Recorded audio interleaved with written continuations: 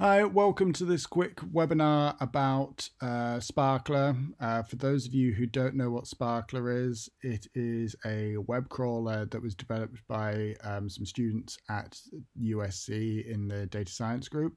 And so it's been open sourced and is available on GitHub, and users can get a copy of it, download it, and then use it to crawl and extract textual information from the World Wide Web, which can obviously help for people who want to do machine learning, data extraction, data mining, all that type of stuff. So it's a very powerful tool, and we're going to have a quick look at how to get going. So the best way to get started is if you go to the Sparkler wiki. There is the build and deploy document, which is sort of a good way to get kick-started. And on this page, there's a whole bunch of information about building it, which we're not too interested about currently because we want to get you guys going. And so what you want to do is scroll down to the bottom of this page and you will find information about deploying it via Docker, which has all the components pre-built into the image as you would expect. And so rather than users having to figure out how to set up a test environment, you can run a Docker container, which is going to be far quicker and easier to get you up and running.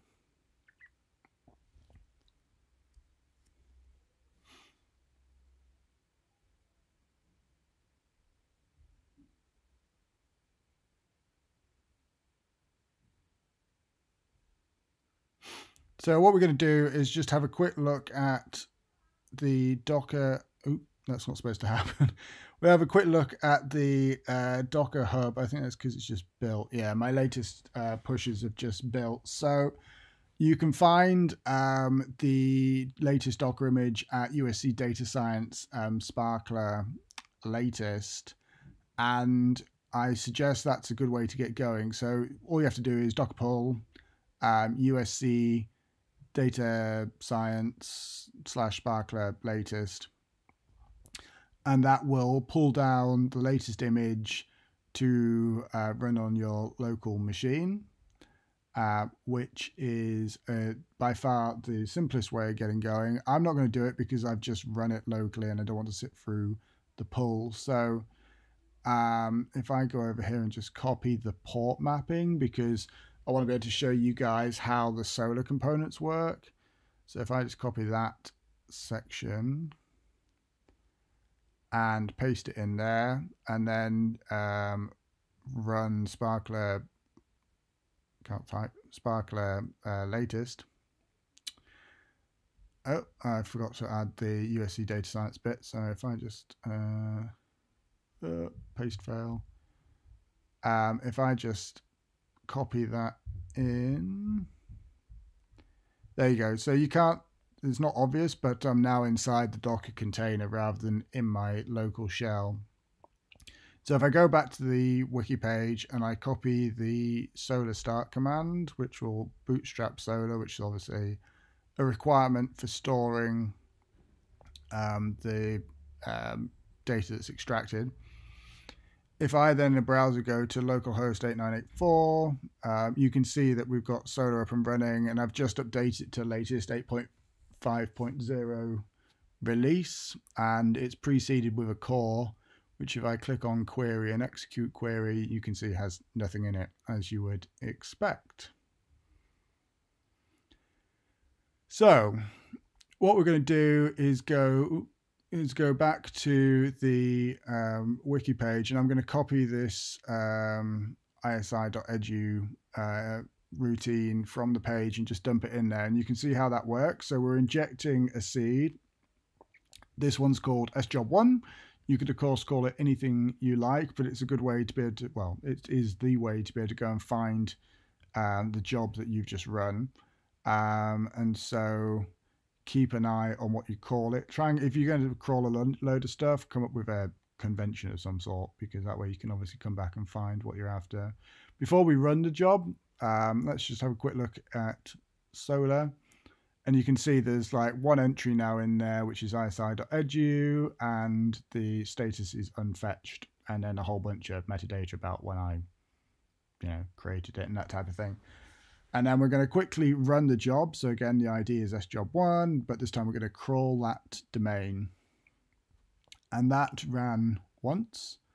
And so that just basically went to isi.edu and then tried to find as many links and information as humanly possible. So if I scroll down this, you can see suddenly there's a whole bunch of different records inside the core. You can see it's found 50. So if I just expand this query somewhat, you can see how as I scroll my way through it, there is entry after entry, and these are all unfetched because they were found during that initial crawl. If I just make this a bit bigger so you can see it, they were found during the first crawl, so they haven't been fetched. And then eventually, when I reached the bottom down here, somewhere, there we go, there is a fetched URL, and that is the output of the actual initial seeded query that we did. So if I just change this to do status fetched, that then gives us just the single response back. If we just zoom out, let me open this in another window, which will make it easier to see. You can see in here where there are now a whole bunch of outlinks, which are obviously the links it found on the website. A load of metadata in the header, fetch information. And as we scroll down, you can see, there is content type you can filter on, MIME type of things, because it's not just for textual, direct HTML textual stuff. You might be PDFs or image extraction, that type of thing. But then down the bottom, you can see the extracted text. And so that uses the great Apache Tika. And I've just updated this to latest 1.2.4. So this is as good as it gets. And you can see how it's extracted all the information out of the website and then stuck it in the extracted text field. So, there's an awful lot of information just from crawling that one page that can then be used for, more processing, further processing for machine learning stuff or, knowledge graph generation. A whole host of different reasons to use this extracted text. Actually, you can see some like COVID-19 is like front and center of that search.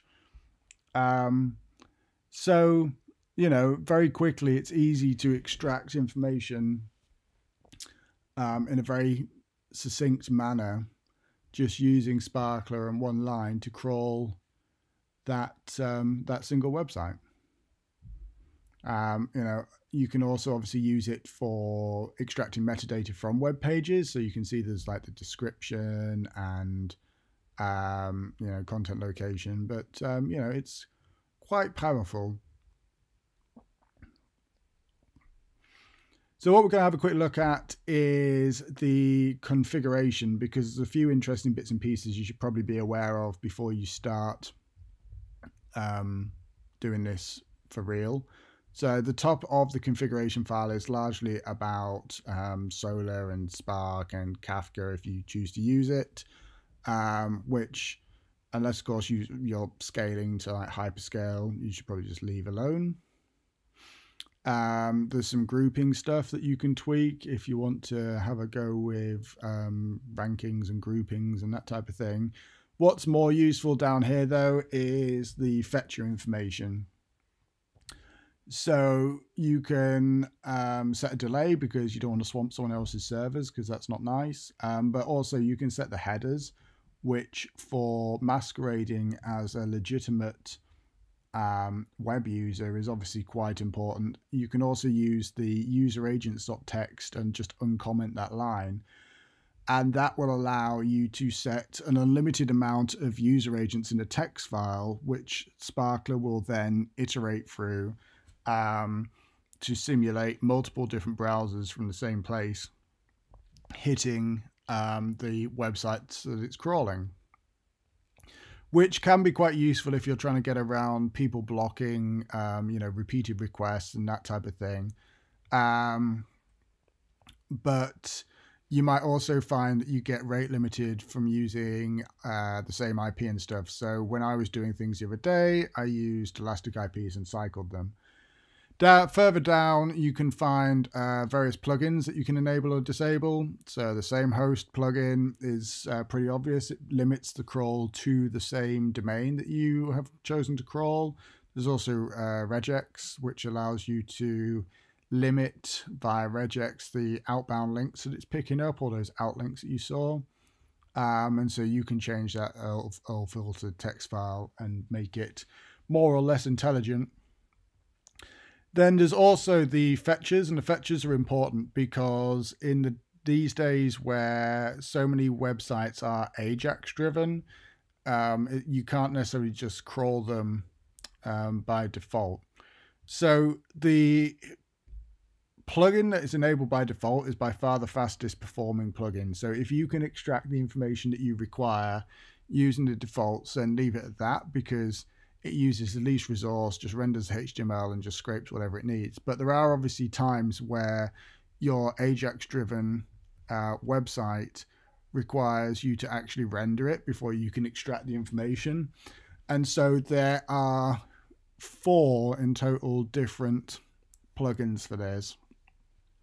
JBrowser being one, HTML user unit being the next, WebDriver, and then Chrome. And they sort of go in that order in terms of the weight that is required for them to operate. So depending on what your source is and what you're trying to crawl, you'll find that different fetches work better than others. And so, it's not a one size fits all because every website is different. But if you try to crawl every website using like a full-on Chrome browser, your crawl will be very slow. But it would also collect the largest amounts of information from Ajax websites. So, you've got to find that balance between actually getting the information you need and the right browser speed. If you want to extend it, you certainly can do. There's lots of useful, the plugin, Sparkler plugins directory has all these plugins in. And so if you wanted to extend it, you can just go and have a nosy around like this regex one and just, pull out the information. You can then go and tweak it because it's just interface driven. So just go and change a plugin or, copy and extend a plugin, and it will largely do exactly what you're after. So, if there's something that you're trying to do in terms of either parsing the URLs or parsing the data that's coming in or having a different way of being able to collect that data, then have a look in the plugins directory because there's an awful lot of samples. So there we go. I should also mention that I used SU at the start and just passed in one URL. If you have a whole bunch of different templates, different URLs from like a template that you want to just collect like one, iteration of or something, you can use -SF and pass in like a text file that's just got a URL on each row. And then you could obviously use it to crawl hundreds of distinct URLs from that site. So like I said, the wiki is a bit hit and miss. We certainly need to update it. So you'll find that we will be updating it over the next few weeks as I dump some more stuff into it. If you want to get further involved, then obviously you can ask questions on GitHub. But also there's a USC Data Science Slack channel where a few of us kick around in.